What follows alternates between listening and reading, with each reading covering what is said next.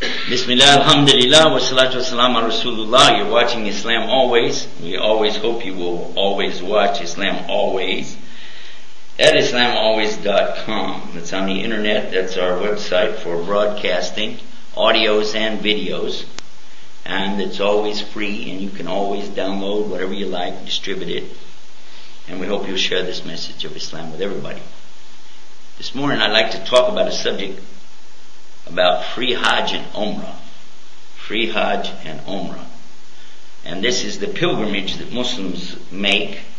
It's required for all Muslims to make it once in a lifetime, when Allah makes a way for you to do it, to go to Mecca and to perform the certain rituals, commemorating those rituals which were done by Abraham, peace be upon him, many centuries ago. Something that's been reinstituted by Muhammad sallallahu alaihi wasallam 1400 years ago and performed up until this very day. It occurs in the month of Dhul Hijjah, and in that time there are certain days that you do certain things, and it's really a wonderful event, and it is an obligation for all the Muslims.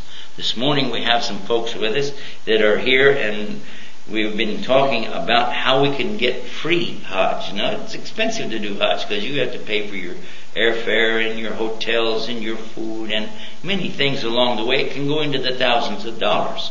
So we'd like to find out, is there some way for the person who doesn't have the way or the money that they could get something like this without any money?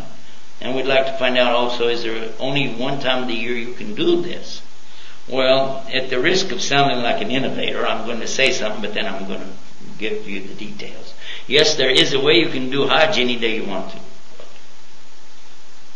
Anywhere you want to. What?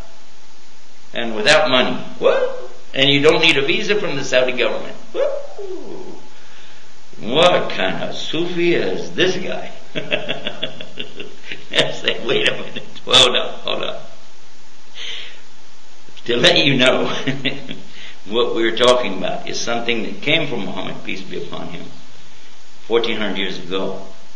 And it's a way to take the reward of doing hajj, or the reward of umrah, the lesser pilgrimage, at any time of the year, for anybody, anywhere.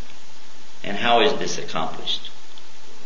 Well, the Prophet, peace be upon him, told us that anyone who gets up in the morning, performs their wudu, purification, goes to the masjid, the mosque, performs their ritualistic prayer called salat, which is subh and fajr.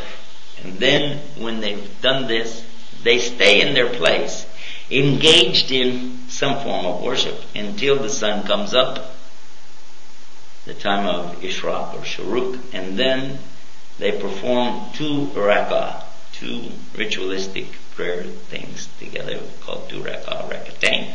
And then Allah will give them this reward of hajj wa umrah mabrur, accepted.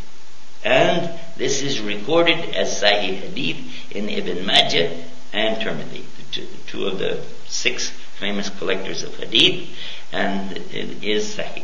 So, meaning it is authentic. This is something we should encourage each other to do.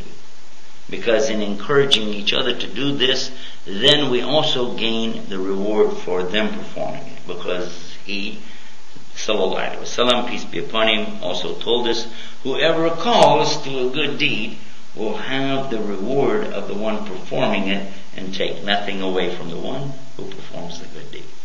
So my purpose and thinking behind all of this was, if I'm going to do it, why don't I encourage you also? And then I can take this reward myself and then share in the reward that you will get by asking you to stay with me this morning, and then let us perform these 2 rak'ah. And it's done individually, by the way. It doesn't do as a jama'ah, as a team effort or anything. You can perform this individual. And you have this reward of having a hajj and umrah. And you can do it every day you like. Now, this doesn't apply to the women, because a woman, first of all, doesn't have to go to the masjid. Did you know that? In fact, she's not encouraged to go except at the time of Jumu'ah or at the time of Eid. because she gets more reward by praying at home. The woman takes much more reward by taking the easy way and praying at home. So what could she do? Well, she do the same thing. She can perform her Fajr Salah at home, wait for the sun to come up, and then she can do 2 rak'ah and ask Allah to accept it. Why not? Because some ladies ask us about this. What about the women? But we don't want to encourage them to do something for them to get less reward. We want to encourage them to get more reward. So this is why we encourage them. Ladies, do read the Quran and do pray and do make dhikr to Allah as much as you can, just like us. But you don't have to get dressed and come out and do what we do. This is for us. Don't put a burden on anybody more than they can bear. Make sense? And it is hardship on the women to try to go out and attend functions like this, especially in the morning. Who's going to take care of the children, etc., etc. So that's the way you do that. Now you say, well, how will they learn? How will they know? Well, golly, I didn't know if you thought about it, but why do you think I'm recording this? Why do you think we're doing this? Why do we have these websites? You can have a computer in your house, can't you? And they can turn it on and they can watch. And you can find on the internet the language that you prefer. If you speak Urdu or Arabic or whatever language. We have many programs, many languages. And there are many more on the internet as well. So that's an answer for that. And now, how many are ready to get started and have your hajj and umrah this morning? You got everybody ready? Okay, let's ask the cameraman now to turn and let everybody get a chance to send the salams to all the brothers and sisters around the world. Give a big salam alaikum. Wa alaikum salam rahmatullahi barakatuh. Until next time, remember us to go to the internet and see us there at islamalways.com. We're always open 24 hours a day and always plan free parking. Assalamu alaikum warahmatullahi wabarakatuh.